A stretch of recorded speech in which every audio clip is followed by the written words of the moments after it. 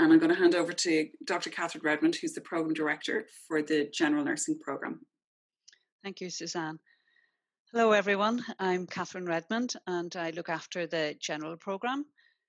General nursing is about looking after the adult population, but also when you're looking after an adult, they are part of a family, so you will have a role to play in family, looking after the family as well.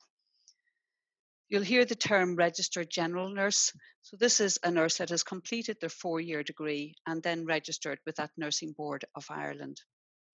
And during your degree, you'll be looking at not just the physical care of the patient, we look at the psychological and social cultural care needs of the patient as well.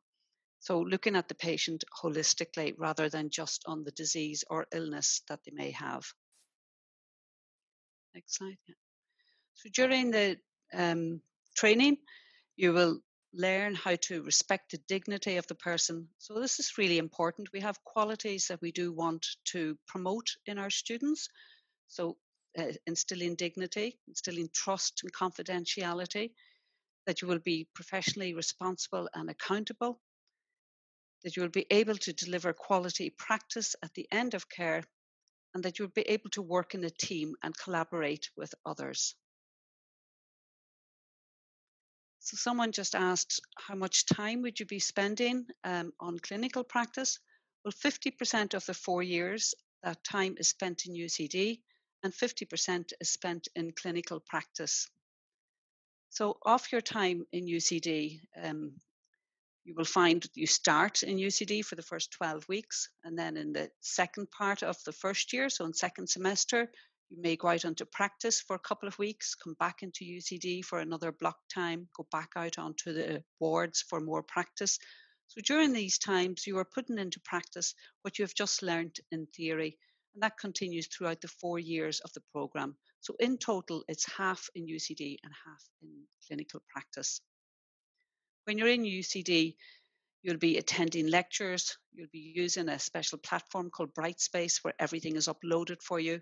You'll be doing clinical skills training, preparing yourself for your time spent in clinical practice. You'll be using a variety of types of learning, such as problem-based learning and cooperative learning, something called motivational interviewing, which will help your skills with communications with patients. You'll be looking at attending tutorials and learning presentation skills and doing a lot of e-learning work as well. Thank you, Suzanne.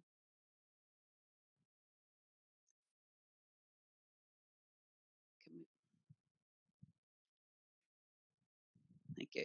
So this is just showing you a variety of the settings that you will be learning in. So some of the learning will go in such as a standard lecture hall, and you can see one of the lecture halls here in this slide. Then you'll also see to the right of that is a computer lab. So maybe many of you in there looking at some simulations on computer labs. And then we have our clinical skills labs, where you may be just working with another colleague in your class on a one-to-one. That colleague could be just sitting beside you as you're taking histories from each other, or they may be acting out as being a patient, so lying in the bed.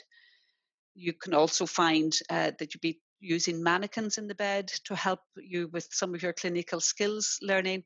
And you may have actual patients in the bed. So we have actors that come in and act the role of various patients. And that is a very good learning experience where you're learning how to communicate and use all your skills while you're looking after this patient in the bed. Thanks, Suzanne. So when you're doing your clinical practice, you'll be going to a variety of places, but our two main sites are the Mater Hospital and St. Vincent's Healthcare Group. But there is a wide variety. So you may be out in clinical placements in areas such as care of the elderly patients, or in child care, or in mental health nursing. So even as a general nurse, you will be spending some time looking after patients that have maybe be children, or may have mental health issues, or even maybe in the maternity wards. So you get a wide variety of experiences, but most of your time is spent in the general hospitals, such as the Mater and St. Vincent's. And when you're in UCD, you can see the 4 years laid out here, that in first year, you're doing a lot of foundation sciences. So principles around biological sciences, social sciences, and behavioral sciences, and then also going out on your clinical practice. In second and third year, you're developing more knowledge and applying these to your patient groups. So you may be looking after patients with, different conditions.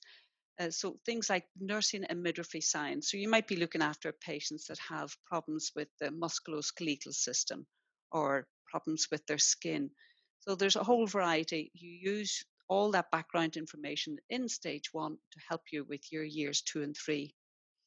And year 4 is preparing you for professional practice. So that is kind of the general outline of what goes on in your 4 years of your program. Next slide.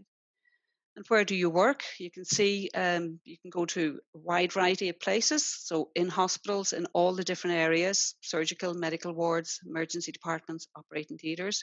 You could work in the community, working with older people in schools, factories, and you can travel all over the world with nursing. It's a very good profession to have chosen. Thank you. And just to say that there is an option, as I had mentioned, I think it's on one of the slides, that you can take an elective in second or third year to do a semester abroad. So somebody was asking that question. So there is that option in second or third year to take a semester abroad. And we have places such as Sweden, Malta, Spain, France. So there's a wide variety of places you could choose. And if you meet the requirements to be able to go onto those placements.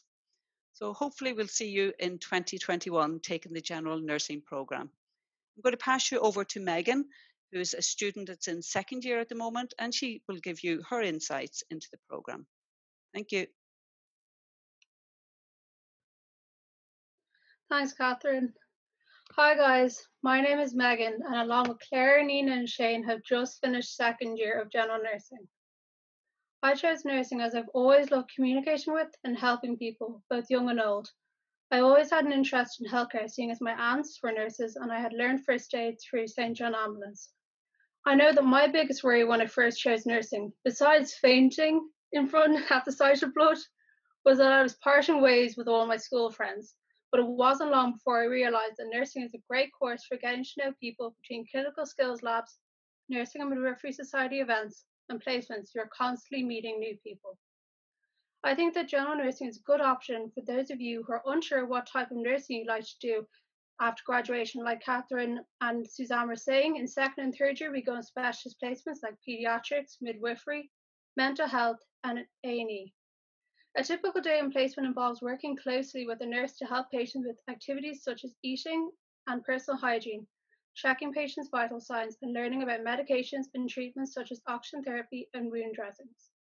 Some of the favorite parts of my day are communicating with patients and seeing the smile I put on a patient's face when I bring them a cup of tea. Nursing is perfect for practical learners due to all the learning that takes place in the clinical skills labs, which you use daily in placement. Getting out on placement in first year means you're constantly putting your knowledge to use, so it doesn't come as much of a shock to you when you start your internship in fourth year.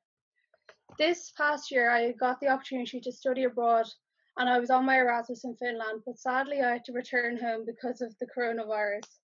All in all, nursing takes hard work and dedication, so don't worry if you get discouraged sometimes. I just hope you will all love nursing as much as we all do. Feel free to drop any questions you have in the chat and we'll do our best to answer. Thanks, guys. Thanks. Thank you so much, Megan. Thank you, Catherine.